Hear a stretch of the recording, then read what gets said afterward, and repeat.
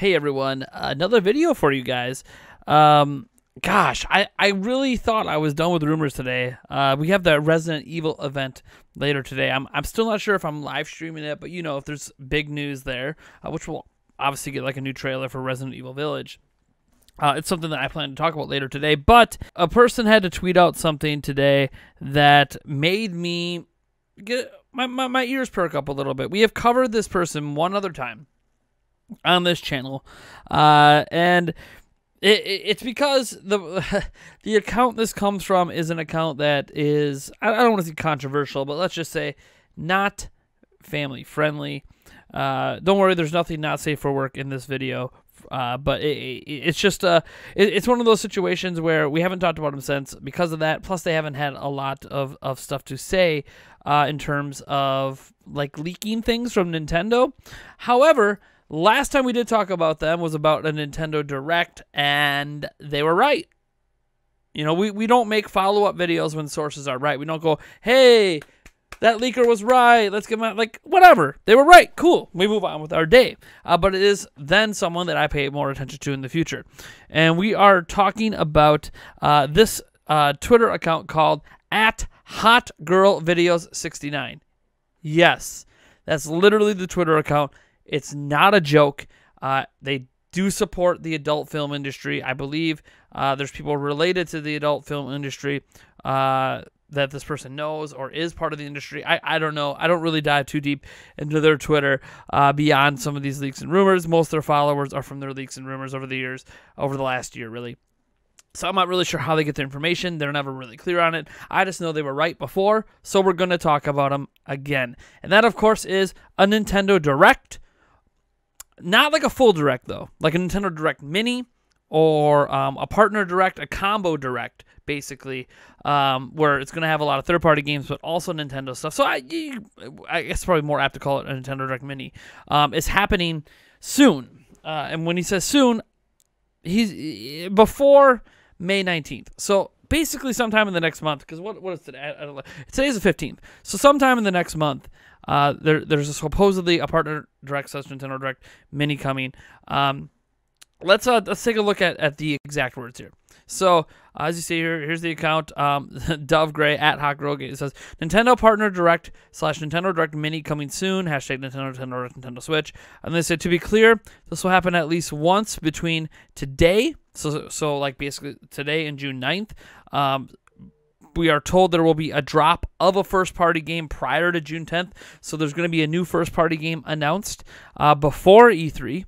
So when he says June 10th, it's because when you get to June 12th, there's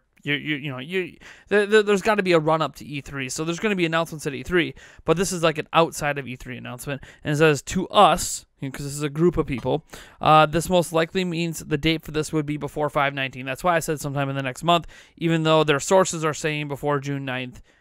Logically, because you need to run up to E3, you have a hype train, all that jazz, and you don't normally have like a Direct happen and then a couple days later have another Direct happen. That's not really how it goes. Nintendo team needs time to build up for E3 2021. However, who effing knows? Possibly 4/28 for something not clear. So they're basically saying, hey, look, the soonest to expect is maybe 4/28. What is 4/28 on the calendar? Let me just glance at the, what is that? That's a Wednesday. Now, Nintendo does not stick to traditional dates anymore, like, you know, Tuesdays and Thursdays like they once did for Direct. So really any day during the week could be possible. I think this is rather interesting to think about because I talked about this during the Nintendo Direct Indie Showcase when people were saying, hey, Nate, you know, does this mean there's not going to be a Direct before E3? And I was like, yeah, of course there's not going to be. I think the only thing there could have been was a partner showcase. I felt like a partner showcase could still make sense for Nintendo because if they have so many big games to talk about themselves, they might want to spend E3 focusing on their own internal studios and their own partner studios and have less third-party games at that event, but more of a focus on their own games. What's interesting here is a partner Direct in that case would contain all the third-party games, which is what we've seen before. But when you see him say it's a partner Direct Nintendo Direct Mini and that there is going to be a first-party announcement, it really lends it more to a Nintendo Direct Mini, which usually has a combination of Nintendo games. Nintendo Direct Minis are basically Nintendo Directs. They're just shorter, and the content's more packed into a smaller window, like a 15-minute, a 10-minute, window. And there's usually like one game to care about. And some people argue normal Nintendo Directs only have one big game to care about too, but that's neither here nor there. What that big game could be, I have no idea. I mean, are they going to talk about Breath of the Wild 2? I don't think so. Like they said, it's going to be a drop of a first-party game. That to me doesn't feel like Breath of the Wild 2. That feels something new that we are not currently aware of. So that's kind of the big thing right now. Now, today we had the Resident Evil showcase.